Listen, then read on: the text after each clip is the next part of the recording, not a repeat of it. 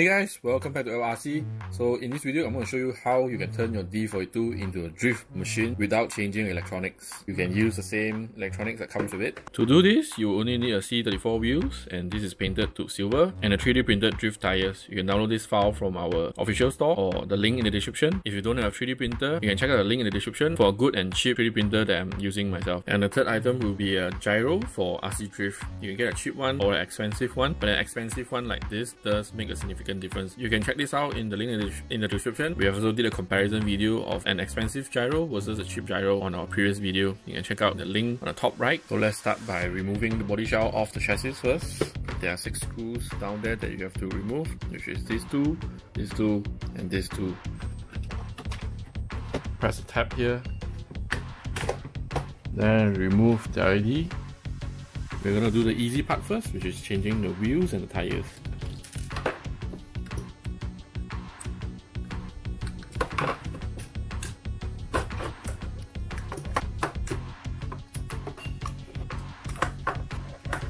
Right, so I believe the chassis is sitting lower as well because of the smaller diameter tires.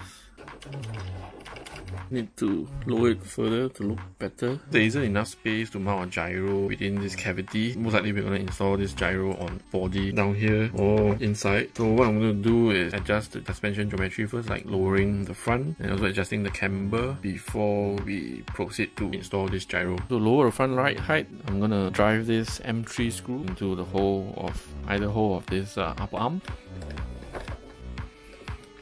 So as you drive the screw down, you push the upper arm to tilt up, that lowers down the right height. If you look at here, the left side is lower than the right side. I'm gonna just eyeball first, looking at the angle of the arm and also the length of the screw. I've dropped too much and there isn't much travel left, so I'm gonna lift it back up again. So the front is already slightly lower than the rear, so that's sufficient, and then we're going to adjust the camber. The link rod here has already been turned to the maximum, as we can't see any tread over here, and we need some negative camber, which is the top of the tire tilting towards the inside. With no tread here, we are unable to turn this rod end towards in to pull the top of the wheel towards the inside. So we're going to cut a little bit of plastic from here so that we can reduce the length of the upper link.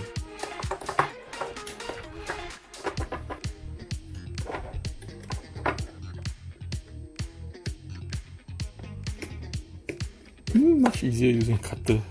Cut it nicer. Careful with the knife you're holding. So try this at your own risk. So left about 2 mm material over there. Now I'm going to secure your turnbuckle back in. You should be able to turn this in with your bare hand for the first few rounds. Okay, now install your rod end back in. Install your knuckle.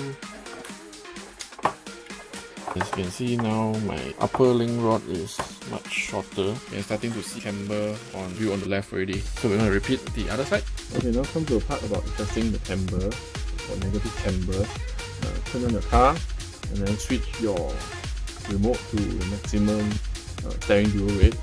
Alright, I've adjusted both sides and it looks like it doesn't need a lot of negative camber. And then as you can see on the outer side of the tire, there's gap, which is normal. And over that side as well, there's a bit of gap in between the floor.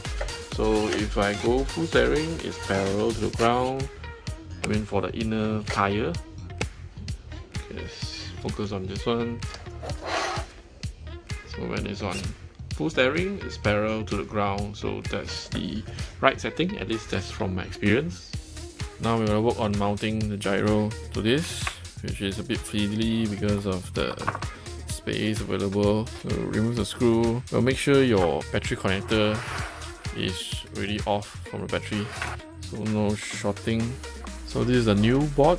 This is not the same as the D12. The chipset is different. Just in case, before you start doing anything, unplugging anything, take a photo of your board first to clearly show which one connect to where. But in this case, we are gonna unplug the servo wire only. Signal is on the inside, remember. Ground is on the outer side. So unplug that, plug this to the female connector. So this is signal, so white color way is signal. The other side, plug it to male connector. receiver board.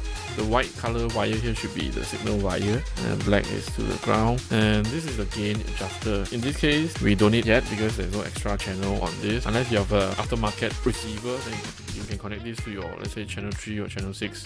That has a tuning knob to adjust the gain. So now we're gonna power it up to test it first and make sure there's nothing touching the metal part of the chassis. Okay, turn it on and wait for the gyro to initialize first. Then you start binding.